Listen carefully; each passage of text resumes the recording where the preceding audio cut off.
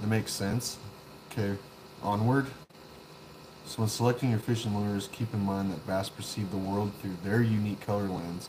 Bright colors like chartreuse and white likely appear similar to them in clear water. Oh, so it's a clarity thing. So if it's in clear water, white and chartreuse will look the same.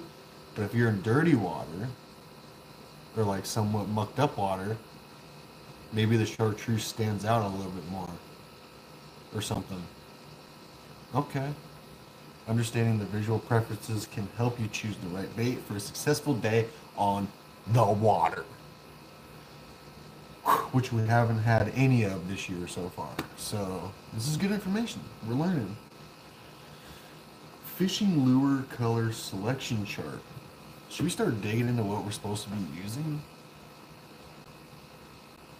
Or should we continue on the bath color vision?